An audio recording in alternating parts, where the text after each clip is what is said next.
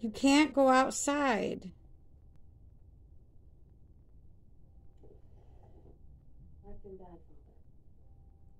But it's not because you're not a good boy. You're a good boy. I argued with my mother. I've been prideful, vain. Do you want some catnip? That'll make you feel better.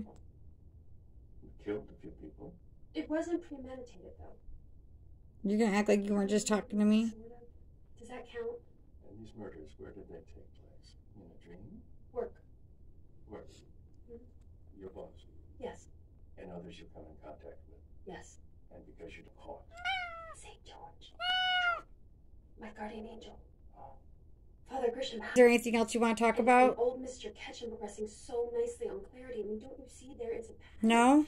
So I just All right. and clear the air. You don't say? Maybe things could get back to Don't scratch me. You're a good boy. Sergeant, this killing business, when you visualize the act, is it really... Because the department lifted my suspension. Go see. Homicide, really? Yeah, in fact, Was that a car door? One of your judges, Pierre Jejune. Be nice.